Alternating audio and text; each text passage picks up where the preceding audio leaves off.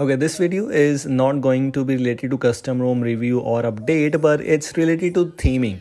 You know, Android 12 or Android 13 gives you material use theming, but because of any reason, maybe because of any reason, if you don't like that wallpaper based theming, you can change those themes. You can change according to your own. You can choose any theme according to your own. We have many presets options available, and for that thing, I'm going to share with you an Android app called Seeker, which is an alternative of repainter, project themer, whatever you want to consider it. Project themer is paid, repainter is also kind of paid. Seeker right now, it is not available publicly for every device, for every user, but it will be free for everyone very soon. If you need this thing right now, you can buy that thing in the description. Link is available in the description. This is Seeker, where you can change this accent color. For example, you can see we have accent color. We also have the background color customization. Let me show you if I try to apply this one. So, sorry for this one because I'm not good at choosing colors, but it still looks like this is not going to be so bad. But including that, let me show you how the colors I just tried. Okay, this is how the UI is looking like. Of course, not looking so good. If I move on to the settings, colors are actually now changed.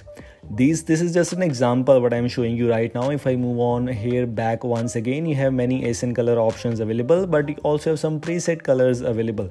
You have dynamic colors, we have the option, and I still remember the Android 11 times where I was able to choose accent colors in custom ROMs, and that was so interesting and useful. Right now this is of course useful, but unfortunately it's not available in every custom ROM.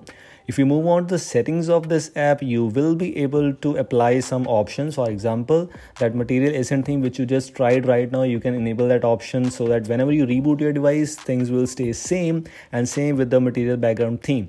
But including that, if you take a look at the bottom options, for example, as I just tried to apply this theme right now on my device, and it was not looking so good, and sometimes you just don't have those options. Sometimes you're not satisfied with the colors. You can simply revert back to the original one with just one click. So the features are super good. If you need this app, if you want to install this app on your device, you can install that right now. If you want to buy it, you can right now. But if you need this for public users, or if you need this thing for free, it will be available for free for every user very soon. While making this video, is not free yet, but it's going to be free very soon. Thanks to the developer, and this is it. Thanks for watching. I hope you like this. Goodbye.